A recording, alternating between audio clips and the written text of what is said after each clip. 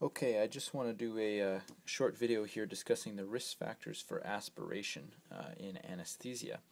Now this is important because risk factors for aspiration form a very important part of the preoperative anesthetic assessment because it's a large part of the decision when giving general anesthesia as to whether or not you need to secure a patient's airway, i.e. put in an endotracheal tube.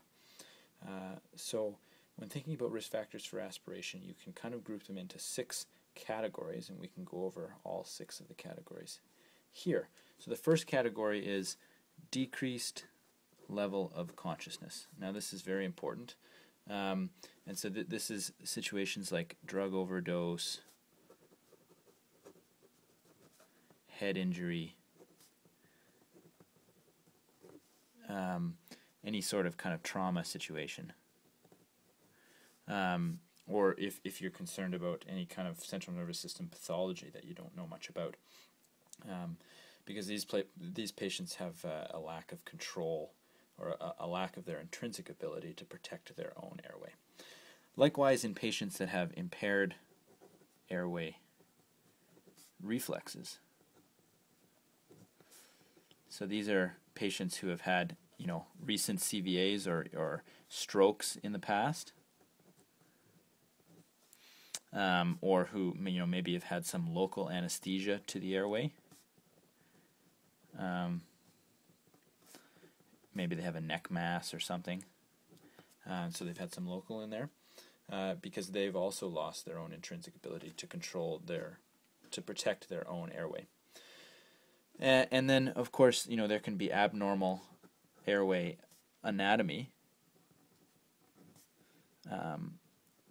It could be genetic, or it could be the cause of the surgery itself. So they have a surgical mass that's being excised. That patient may be unable to protect their own airway, or they can be kind of genetic, like a Zenker's diverticulum,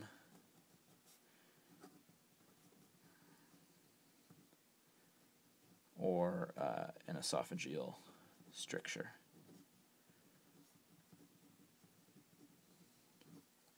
And obviously the anatomy there is making you nervous as to whether you're going to be able to secure that airway in a more emergency setting. Once the patient's been properly prepped and positioned for the surgery, will you be able to adequately put in a tube, or is it just better off to put in a tube when you have a controlled environment before the surgery starts? The last 3 categories kind of have to do with gastroesophageal factors. So you can have a decreased GE, so gastroesophageal sphincter tone. Perhaps the patient is elderly or pregnant. Pregnancy does funny things to the GI system. So they're actually more prone to things like reflux. They might have a hiatus hernia, which, as we know, influences gastroesophageal sphincter tone.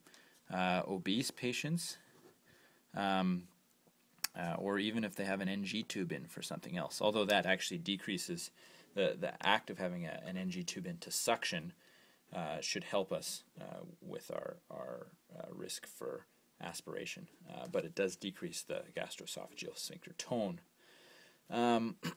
You can have reasons for delayed gastric emptying.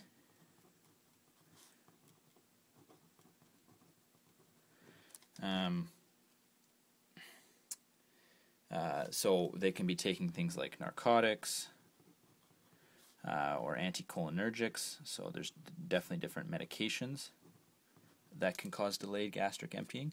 If they're just really anxious, because fear, any kind of pain can cause delayed gastric emptying.